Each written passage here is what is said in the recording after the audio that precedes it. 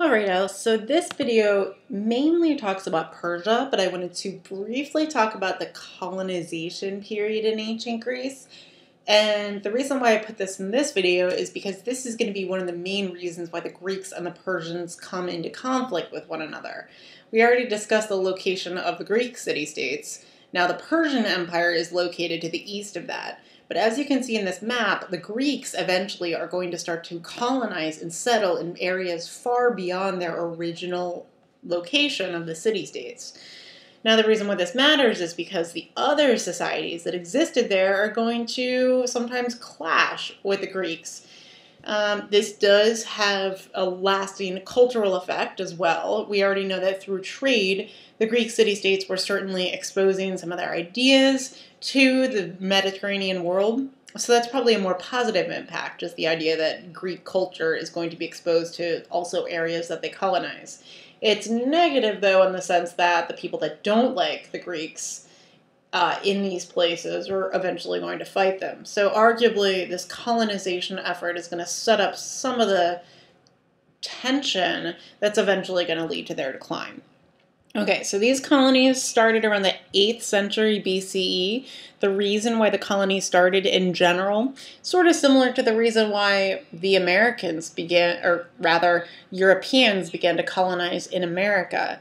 Most of the time you seek colonies because you want additional resources. The place that you live is not adequate enough to feed your population. So by the 8th century BCE, the Greek population was growing sufficiently and they didn't have enough food to supply to their population. So one of the major reasons why they start to expand and settle in all these different places is that they can get food and bring it back to the Greek city-states. So the population started to increase in general once that Dark Age period ended, and farmers just could not grow enough grain to feed everyone. So what we see is that some Greeks actually willingly moved to these new colonies. Others had to be coerced to do so. Sometimes it was sort of like a lottery, and the person who basically drew the short straw would be forced to move to one of these colonies. And the function of the colonies, partially, was to bring food back to the city-states. So, for example, these colonies that are here near Marseille in France, they would get things like grain, and they would bring it back to the main city-states to make sure that population was well fed. The largest of the city-states were in Italy. There was Syracuse and Agrigentum. Syracuse, you can see here on the island of Sicily, right? So these are some of the biggest of the Greek colonies. This also shows us one of the reasons why the Romans had such a cultural connection to the Greeks, because there were Greeks that were living in what eventually will become the Roman Empire. Again, what we see is that these Greek colonies, because they are separated geographically from the Greek peninsula, they are going to essentially govern themselves, so they have a lot of political autonomy, but they maintain a shared culture with their home city-state. So, for example, a colony that was set up by the Spartans is still going to really focus on that military training, whereas a colony set up by Athens is going to be more interested in education and intellectual thought and a democratic style of government. So essentially what we see is that even as the Greek population expands in terms of where it is physically living, we do see that Greek culture itself is going to spread along with the population. We could see it essentially as a diaspora of Greek culture. So the Persians. Okay, so the Persians were located farther east when compared to the Greeks. The Persian Empire began in 559 BCE under the leadership of King Cyrus the Great. You see him up here. And Cyrus established the Persian Empire by conquering a lot of land that made up the Persian Empire. So I'll show you a map in a future slide, but he conquered the lands from the Aegean Sea, so that would be the eastern border of Greece, and he conquered land all the way to the western borders of India. So the Persian Empire was quite large in size. So essentially these areas he conquered made up northern Mesopotamia, Syria, Canaan, the Phoenician cities, Libya, and some of the Greek city-states that were in Asia Minor. So that's one of the reasons why the Greeks come into conflict with the Persians. They are competing over land. Cyrus did not completely conquer all the land that made up the Persian Empire. Cyrus's son, Cambyses, we see him here, he basically finished the job, and by the time his son finished his conquests, the Persian Empire essentially had the entire Middle East under its control. So basically once Egypt is added to Persian possessions, we're going to see that the Persian Empire combines three of the earliest societies that we saw in human history. So if we think about period 1 again, we can think about Mesopotamia, we can think about Egypt, and we can think about the Indus River Valley. All three of these are going to be part of the Persian Empire. So definitely a connection back to period 1 here. So the Achaemenid Empire, well, the Persians in general. Let's just talk about their land first before we get to other specific leaders. So the Achaemenid Empire was another name for the earliest part of the Persian Empire. The size was tremendous. It stretched more than 3,000 miles from the Nile all the way to the Indus River. The territory, by comparison, was almost as large as the United States. Now, this was the largest and most diverse empire that the world had seen up until this point. More than 35 million people lived in this area, and there were more than 70 distinct ethnic groups. So what it means to be Persian is difficult to define. There were people that spoke different languages, that had different religions, and that diversity is going to shape the way that the Persians govern themselves, which we'll examine pretty soon here. Okay, very important ruler of Persia was Darius the First. He, like many ancient rulers that we've already talked about, so if we think about ancient Egypt or China back in period 1, for example, Darius established power and proved his legitimacy through divine right. So again, he believed that it was God who actually gave him his authority to rule. His power is outlined by the way that he could govern such a large and diverse empire efficiently. If you think about how many other empires collapsed because they simply became too big, it's impressive to think about how long the Persians existed, and this all has to do with how they govern themselves. So really, we could talk about how the Persians formed an efficient bureaucracy. They used what's called the satrap system. Satraps were governors, essentially. They were appointed by King Darius and subsequent kings after that. And they ruled all the different provinces that were in Persia. You can see this map is a little small, but each of these little sections here are different provinces in Persia. We can think about a province sort of like a state. So the United States is one huge country, but we have 50 different states. That's what the provinces are like. So there was a satrap for each province.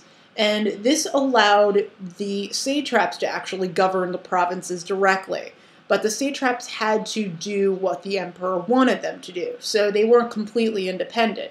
But this is significant because the emperor obviously is not going to be able to travel to and directly rule every single part of an empire so large. So the satraps, if they were loyal, were very efficient at governing these more local regions. The other thing that the bureaucracy contained was an inspector system. These inspectors were hired, again, directly through the emperor, so they were hired in the capital, and their job was to go to the different provinces and make sure that the satraps were doing their jobs. So it was sort of like an accountability position. Now, this is a really good example of bureaucracy because you see that the government is divided into various departments in order to become more efficient. Some bureaucracies we see become overly complex. This was one of the ways that the Persian Empire could be as successful as it was. They divided up power to make it easier to govern. So Darius is also well known for improving the economy of Persia and establishing infrastructure that helped facilitate trade and make the Persian Empire as wealthy as it was. The capital of the Persian Empire was established at Persepolis.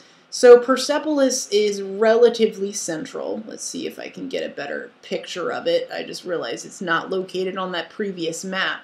So here's Persepolis. So you can see that it's a really good location in terms of balancing out the Western and Eastern influence of the Persian Empire.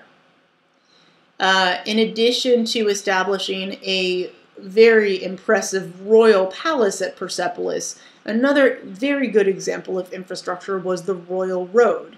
The Royal Road was over 1,500 miles long. I think it's actually closer to 1,700 miles long. And the purpose of the Royal Road was to facilitate trade, right? So we could compare it to something like the Silk Road from China. This, in addition to just making it easier for trade caravans to go from one side of the road to the other, also set up a courier system, so like a postal service essentially. And according to historical records, it could take as few as 7 days for a piece of correspondence to go from one end of the Royal Road to another. We're talking about thousands of years ago. So the fact that it only took about a week for messages to go back and forth is very impressive. They also established caravanserai. They were like inns and markets, sort of, I mean, you could think of it as like a highway rest stop in a sense. It made it easier for people to travel this long distance because they could take stops along the way. They could trade, and they also had places to sleep. So these caravanserai also made it so that these small cities would eventually crop up along the Royal Road in order to service the population that was trading along the road. Another really good economic contribution that Darius made was that he created a common currency. So all throughout the Persian Empire, they all used the same coinage. And this is just an image of coinage that was used in ancient Persia. Now, we all know, if you've traveled internationally ever, that having to exchange your currency can be a pain and it can be confusing. You're not quite sure how much the dollar is worth in a different country, and sometimes you can actually lose out. Sometimes your money isn't worth as much in a different currency, right? So by establishing a common currency throughout Persia, it made it much easier for people to trade. So one of the most distinguishing characteristics of the Persian society was that they were very tolerant. This is in both a religious and a cultural sense. So the Persians did not try to enforce religious or cultural uniformity in their empire. The reason why this is because, as we discussed earlier, there were over 70 ethnic groups that lived in Persia. So if you had to enforce one particular culture or religion, it would be very difficult. There were so many different types of people, and the economy was very successful. So the Persian rulers essentially figured that if they could be successful with such diversity, why change it? So Darius allowed all different types of ethnic groups to retain their cultural identity and live in Persia, so long as they paid their taxes. And also, all able-bodied men had to serve in the military. But as long as they did those two things, they could live freely in Persia. So this is very unusual for the time period. Sorry, that's a typo. For the time period, not timer. And so this shows us that unlike places like Greece, unlike places like Egypt, you could actually develop your own unique identity culturally or religiously and still live in this city. A good example of a piece of art that actually represented this diversity was the Gate of All Nations, which was constructed under Xerxes, who was Darius's son. And the Gate of All Nations was meant essentially to welcome people from various cultural backgrounds into the capital of Persepolis. What's ironic about this is that Xerxes, who used to be a more tolerant ruler in the early days of his reign, actually becomes less tolerant as time goes on. And that's one of the reasons for the Persian decline. So, Persian religion. Unlike the Greeks, we already talked about the polytheistic Greeks, the Persians were monotheistic. Their religion was called Zoroastrianism, which is one of the oldest monotheistic religions that exists in history. Zoroastrianism was developed from the teachings of the prophet Zarathustra, and Zarathustra lived approximately 660 to 583 BCE. Now, what's interesting is that they are monotheistic because they only worship one actual god. His name was Ahura Mazda. This is a representation of this god. He always looks sort of bird-like. But despite the fact that they only worship the one god, the Zoroastrians did believe that there were other gods. They just didn't worship them. So it's still technically monotheism because there's this one god that they abide by, but there were other gods that existed.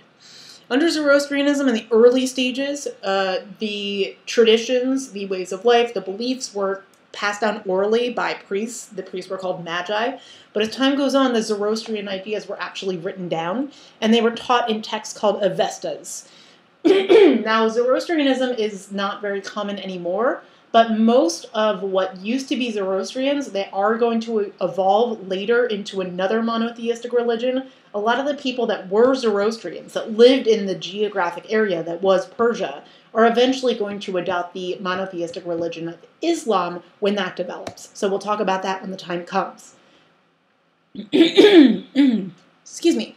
So additionally, we will see that Persian society is actually not too different from Greek society or other societies of the time period. There was considerable social stratification, so not everyone existed equally. Persia did have slaves, although according to historical record, they did not have as many slaves as the Greeks did, particularly the Spartans. But the slaves did work in similar jobs, so it really depended on where they lived. So if they lived in a more rural area, they tended to do agricultural work. If they lived in cities, they tended to do more domestic duties. And also, slaves could be owned directly by the government, and if they were, they oftentimes built infrastructure. So they would build the royal palace, they would build the royal road. So you could compare that, I guess, to the slaves that built the pyramids of Egypt, for example. And just like the Greeks, and most societies for that matter, the Persians were patriarchal in nature, so men were much more powerful. But Persian women were, in general, slightly more empowered than Greek women, particularly Athenian women. As we know, Athenian women did not have very many rights at all. Spartan women had more. So we do have evidence that Persian women were able to own property. They could actually work and earn independent wages and keep those wages. They could divorce in certain circumstances. One thing that is sort of complex is that many Persian women were veiled. Nowadays, in societies where women wear veils, oftentimes it is seen as an example of patriarchy. The idea is that women are meant to cover themselves for modesty, right? Oftentimes to cover themselves if they're in public and they're seen by men that are not their husbands or fathers. According to historical tradition, this may not have been chiefly a restriction of their rights. Some women wore veils at this time also to just represent what their social status was. But in any case, if we compare women in Persia to women in Greece, we could say that they're sort of in between Athenian women and Spartan women, maybe. They have some rights. They don't have universal rights. They don't have as very many political rights, but at the same time, economically, they could be somewhat independent. One of the most interesting, at least I think, contributions to the Persian economy was the irrigation systems that they develop. Now, as you probably know, this region of the world is quite dry, right? So you might think, how could they proliferate agriculture? Well, they did irrigate their fields, and this is not uncommon. We saw other examples, like in Egypt, for example, of irrigation. But they use a new system. They developed these underground canals that were called qanats. So the qanat system, you can see a diagram of it here. You don't have to have this memorized by any means, but what you see is that they basically construct these canals that work with gravity. So they start at a higher level, above sea level, and they end up eventually leaving the underground to irrigate the valley that is going to become a farm, right?